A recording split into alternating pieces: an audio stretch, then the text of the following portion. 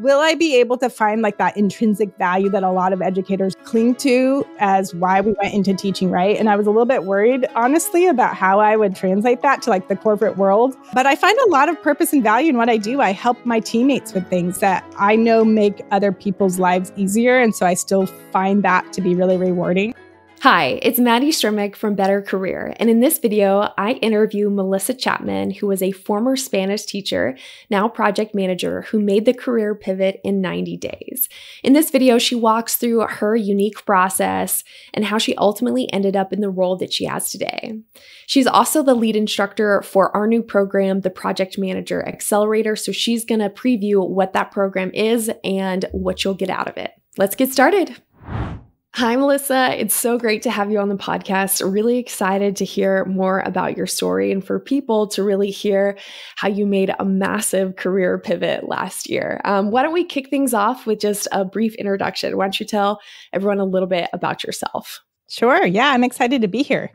My name is Melissa Chapman, and I have been a project manager for about 10 months now. Before that, I was a middle school Spanish teacher, and before that, I did some nonprofit work in program development internationally. So done a little bit of everything, it feels like, and live in Oregon, have 6 kids in my house right now, and just excited to be here. A full house. Sure is. So you mentioned, before you were in nonprofit sector and then also were a Spanish teacher, what ultimately made you want to make a career change? I was exhausted. There's a lot that gets talked about education and teachers and being burnt out, but it was beyond that. There was no work-life balance. I was teaching middle school, coming home to my own middle school daughter and having, nothing left to give to her. With teaching, you can never turn it off. So I was constantly on the weekends feeling like I should be grading. I should be working on, the next lesson plan. And I never really felt like I could be fully present with my kids. And so I was really exhausted that way and just felt like there also wasn't a way in education to grow or move up unless you go into administration, which wasn't something I was interested in. So I just, for a lot of different reasons, just started exploring other options. Yeah, no, that absolutely makes sense. I hear that from a lot of other career changers, especially teachers, feeling burnout, wanting to explore something else. Now, when it comes to making a career move, there's so many options. And I often hear career changers say, I don't even know which roles to pursue or which ones are even open to me. And you ultimately ended up in project management. What made you how did you find project management and decide that that was the route for you?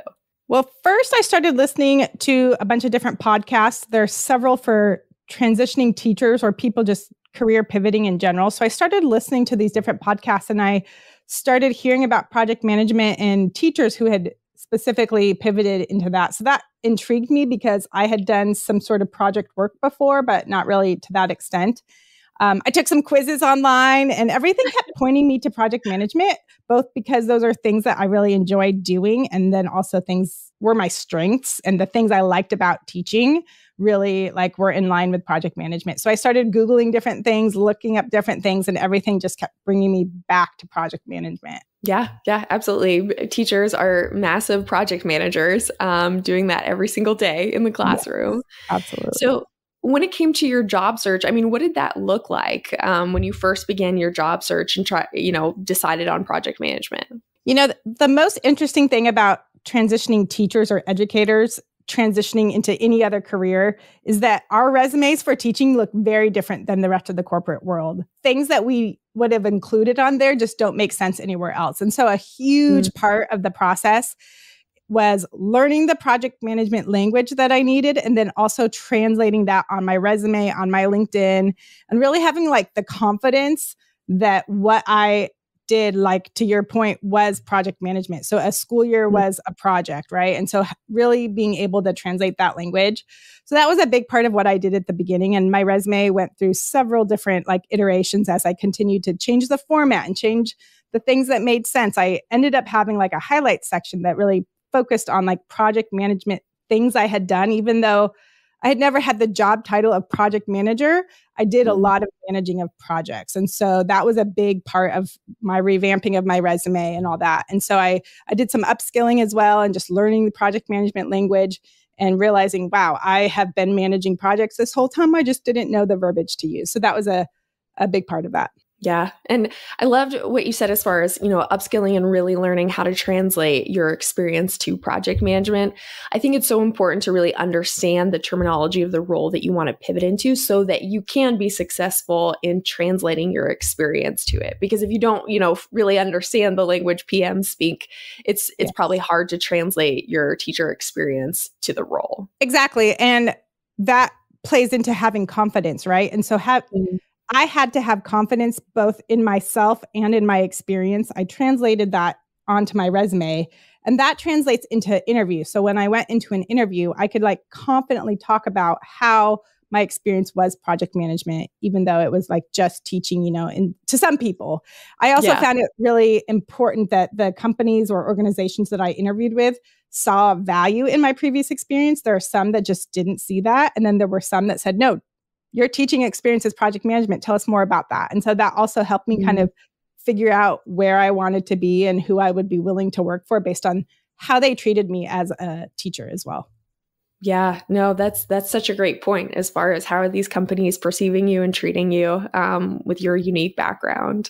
Mm-hmm. I'm curious, what were some of the obstacles that you encountered in your job search process? What did that look like? I think everyone says this, but imposter syndrome is a real thing anytime you're pivoting careers, right? Because there's several moments where you think, am I doing the right thing? Can I do this? Does this really translate? Even though I was feeling that confidence in moments. For example, when I applied for the PMP, I got audited and denied the first time. And that set me back, for a couple of days where I just had to stop, reevaluate. Am I making the right decision? What am I doing? Why do I even think a teacher can be a project manager? I really had to do some self-reflection. And then I picked myself back up and realized, no, I just need to change the wording of a few things and change what I did. And I was able to do that and reapply and, got the application accepted and moved on from there. But there were those types of things as well. I probably applied to over 100 jobs in the span of a few months. And so, getting those rejection emails over and over, that's a hard part of the job search. And so what really changed for me was when I kind of revamped my resume in a way to really highlight the skills and the experience I had that was project management and highlight that. Once I was really able to articulate my value as a project manager, the interviews started coming in because it was really clear on my resume, the experience I had and the skills I had. Wow. And just curious, so for those roles that you did hear back from, did you have any internal contacts at those companies, or was it purely your application that the recruiter found your application and then called you for a screen? I think that every single interview I had was a cold call type of application. There was one interview I did have where I had reached out to someone through LinkedIn that had a similar role and said, hey, I'd love to do a quick coffee chat. I'm applying for this other role. That person ended up recommending me, internally as someone to look at. And so that did lead to several interviews in that company as well. So that did help. But every job that I applied to was kind of a cold call type of situation.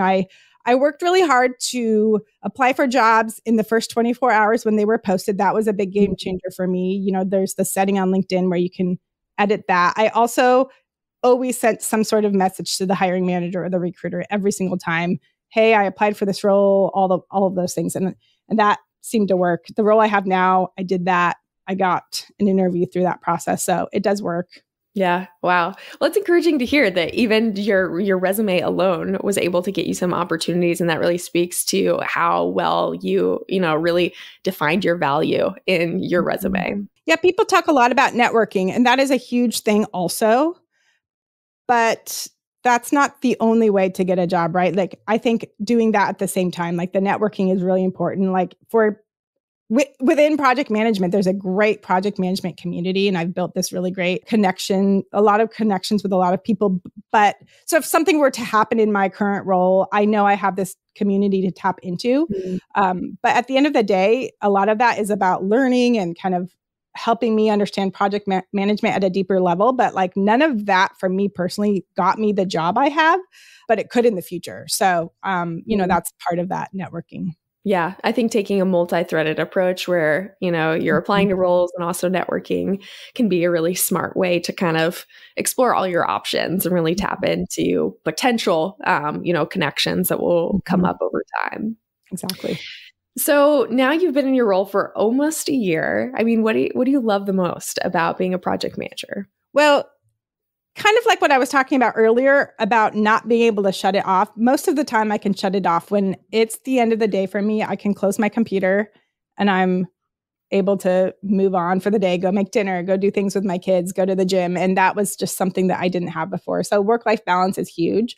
But beyond that, I think one of the things I struggled with as an educator is sort of how will I be able to find like that intrinsic value that a lot of educators really cling to as why we went into teaching, right? And I was a little bit worried, honestly, about how I would translate that to like the corporate world. But I find a lot of purpose and value in what I do. I help my teammates with things. I create these processes and these templates and different things that I know make other people's lives easier. And so I still find that to be really rewarding. I also love that every day is different for me. No 2 days are ever the same. So for me, the variety is really great. And it's a mix, right? I'll have meetings with clients. I'll have meetings internally. I'll have time where I can work on my projects. So I like the variety. I like the work-life balance. I like feeling that I have purpose and that I'm creating value. So it's a pretty good fit for me. Yeah, absolutely. And would you be able to just share a little bit about your company and your role, just so people can kind of get an idea of what a project manager role could look like? Yeah. So I work for an HR technology implementation company, and I knew nothing about that, to be honest, when I applied for this role. It's interesting with project management, we're not subject matter experts, right? So my team is full of the experts. I've got a benefits specialist and a payroll specialist and an HR specialist. And my job is to kind of help everyone move forward on the project. And so I like to say I need to know an inch deep and a mile wide. So I just need to know enough to be able to make things happen. And so my company, we maybe take on a client and we help them with their onboarding, or we help them optimize the technology that they already use, those types of things. And so I'm usually on the project for the first couple of months to just make sure everything has been implemented correctly, that everything is lined up and good to go, and that everything is running smoothly. And so I work with my team to make sure those things happen. Yeah, no, that's incredible. I've done some project management in the past, but not necessarily external facing, working with clients. So it's just so interesting to hear the different type of project manager roles that exist, because it's so diverse as a profession. You could go and help implement technology, develop technology, create training programs. There's really so many different types of project manager roles. No, the only thing I was going to add was, there's different elements of project management. A lot of people get worried about, oh, well, I'm really bad at budgets, or I'm really bad at, X, Y, and Z. And depending on the role, you may not have to do that as much. Like to your point, different project manager roles emphasize different things. Like mine is client facing. I have a lot less to do with budget, because by the time I am involved in a project, the budget has already kind of been set, it's been sold. Like there's not a lot that I have to do to monitor that part of it.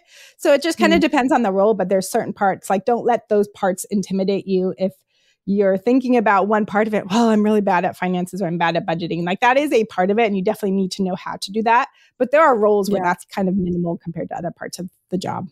Yeah, no, that's a great point. Me and budgets don't really mix. So there's some apps for that. Yeah, there's some apps for that. So what about for people that are considering, pivoting into project management? What is, some advice that you have for them as they, embark on their career change? The first thing is to just make sure that's where you want to go. I think a lot of people are like, I need a change. I don't really care what I do. I just need something different. And that's usually not the best way to approach it.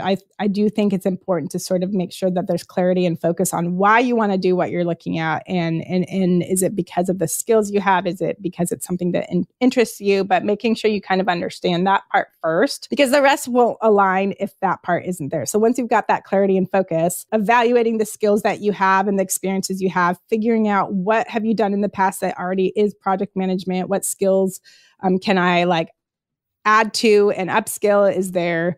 Are there certifications? There's a lot of project management certifications out there. Are there programs that could help me kind of elevate the skills that I already have? And then again, networking with other project managers. Again, the community on LinkedIn, for example, there's just a huge network of people who post every day about pivoting into project management, how to highlight that experience on your resume and your LinkedIn, how like skills that project managers need. There's just a great community of people constantly posting and learning from each other. So I love that there is such a vibrant project manager community on LinkedIn, because that's something I've heard you talk about a few times. Of that there's a lot of people, that want to support and champion each other, help provide resources. So that's just really incredible to see.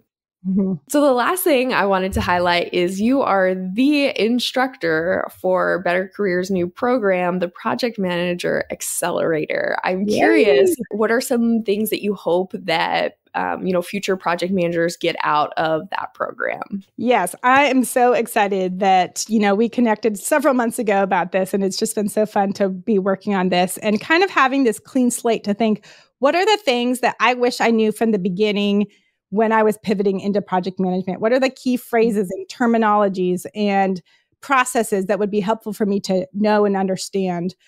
And more importantly, what I love about this program is it's not just the theory behind it all. It's like, how do I translate my experience? How am I going to point everything that I'm learning to help me land a role in project management? How do I build it all? So it's like the building blocks. And so for me, I'm just really excited about that part of it, because it's not just like hey, go take this course and you learn some new phrases. Awesome. Like move on. This is like a step in this process to get closer to getting a job and getting a role as a project manager. So I'm excited about it. Yeah, absolutely. Well, it's been a joy to work with you on the program and to have you on this podcast. Melissa, thank you so much for joining. Yeah, thank you. Thanks for watching. If you're interested in pivoting into project management, we've designed and launched a program that leverages Melissa's exact process for finding a PM role in 90 days and our years of experience in helping hundreds of career changers make life-changing transitions. So if you're interested and want to learn more, click on the link below.